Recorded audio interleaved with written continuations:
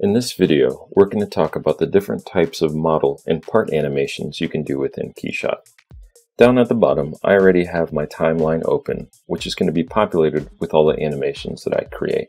If I go ahead and select the animation wizard, we can talk about the different types of animations that we can do. You can see here that each is going to have a small video preview showing of what the animation actually is. The first option, Turntable, can only be applied to an entire model. This is going to be a rotation of whatever your entire model is around a particular point. Translations are going to be movements in a linear directions. Rotations can be a rotation around a part or a piece of reference geometry. And we can also work with fades. These fades can be anywhere from 0 to 100% visibility. Let's go ahead and apply a turntable animation. I'll select turntable, then hit next. It's going to ask me for the model that it would like to actually animate. So I'll go ahead and select my headphones. When I hit next, it's automatically going to give me an animation down on the timeline of 360 degrees with a default value of 5 seconds. The center of rotation by default will be the model, and then the default direction is going to be clockwise, which we can change. If I go ahead and select finish, I can scrub through the timeline and get an idea of that turntable before it actually renders out. I can also hit the play button and get a quick video preview. You can see that this is going to continue rotating because I have the animation set to loop here. The default value is going to be 360 degrees for that rotation. I can also specify counterclockwise for the direction. I'll set that back to clockwise for now though. One thing that I definitely want to mention in here is working with motion easing. Right now the motion easing is set to linear, which means it's going to be a constant velocity as this part turns around. If I hit this drop down though, I can get a preview of the different types of motion easing that I've got, including easing in, easing out, and a combination of easing in and easing out. I'll go ahead and select this and apply it. You'll see that the movement is going to be a little bit more natural. It has a little bit of acceleration at the beginning and then deceleration at the end.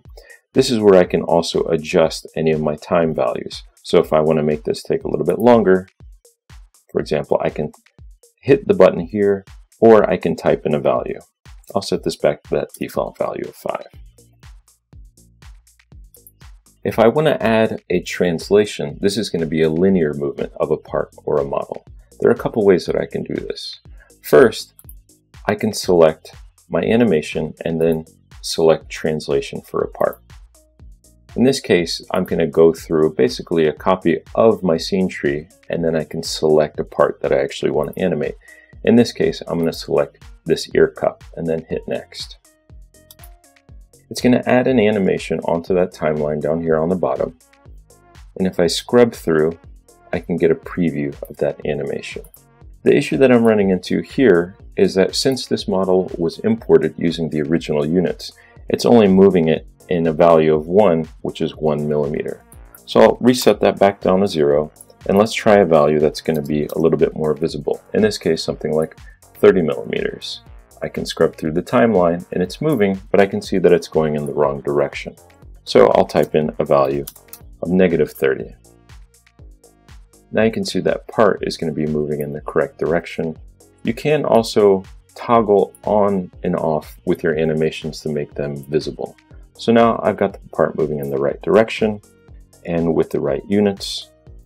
What I'm going to do is add a little bit of motion easing. So it's going to ease in and ease out, and I'll make this animation take a little bit longer. And now I can just select the animation and move it to the beginning of my timeline. So now I'll turn both animations on, hit play, and we can see those parts moving. All right, so what about animating these other parts? The second way you can apply animations is instead of working with an animation through the animation wizard, I can just select the part that I actually want to animate. In this case, I've added the animation to the right ear cup. So I'm going to select the left ear cup, and then I can right click, hit animation, and then add a translation. Same thing as before. I want to type in a larger value for my units.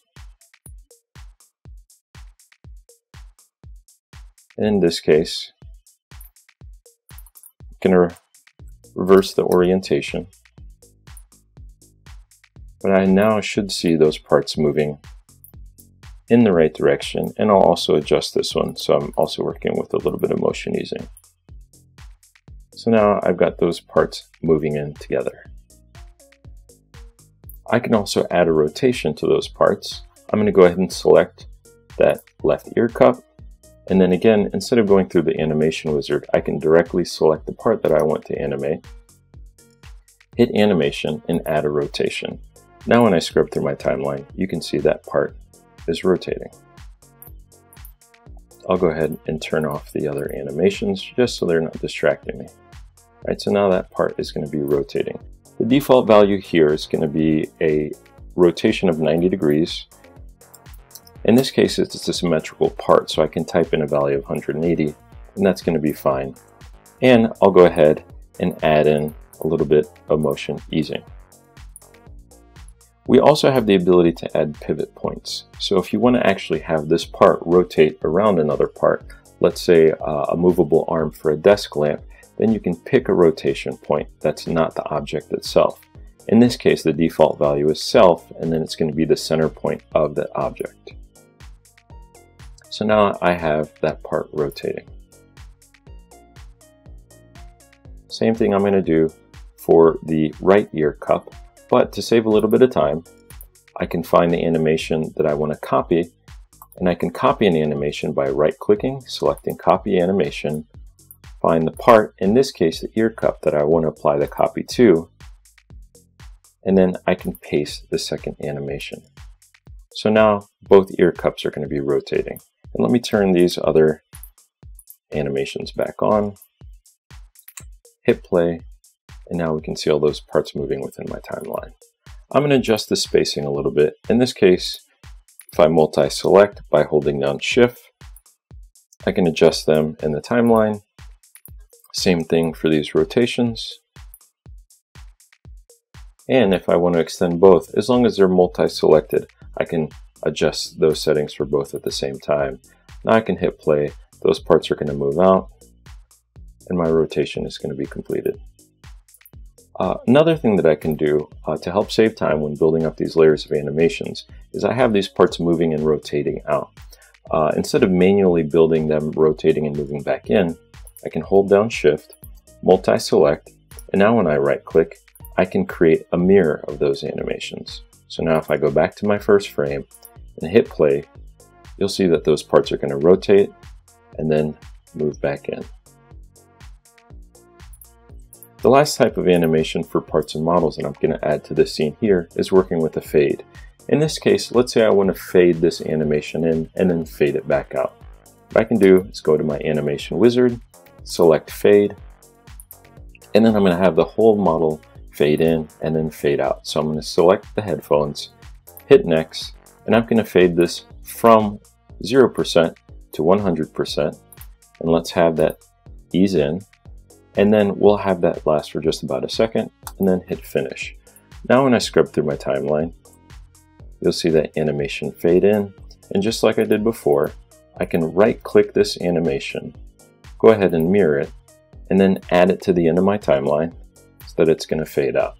I'll turn off the loop, go back to the first frame, hit play, and now I can see a preview of my part and model animations here.